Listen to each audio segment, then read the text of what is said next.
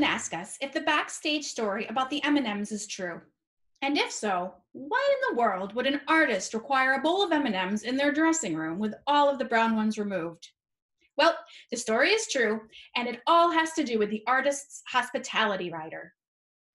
Most touring artists who perform at the Grunin Center send us what is called a hospitality rider.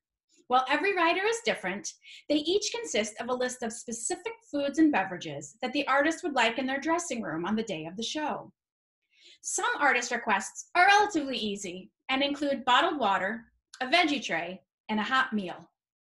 Some requests are more complicated and involve a completely different type of meal for each member of the band, a mandate that no food on their dinner plate can touch, and the need for a specific type of flower and a specific type of vase to be cut to a very specific length. And some requests are put in the rider simply to make sure the venue is actually reading the rider, which is the case with Van Halen and the no brown M&Ms rule. One thing that is becoming more and more common in hospitality riders is the request for several large bags of ice. The ice isn't for beverages, but rather for artists to soak their body parts in after the show. Sometimes drummers will soak their arms, while other times dancers will hop in a garbage can full of ice to soak their entire bodies.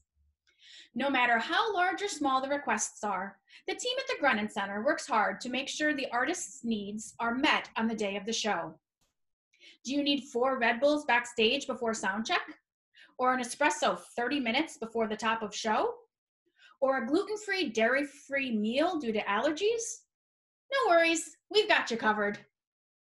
That's it for today. Stay safe, everyone.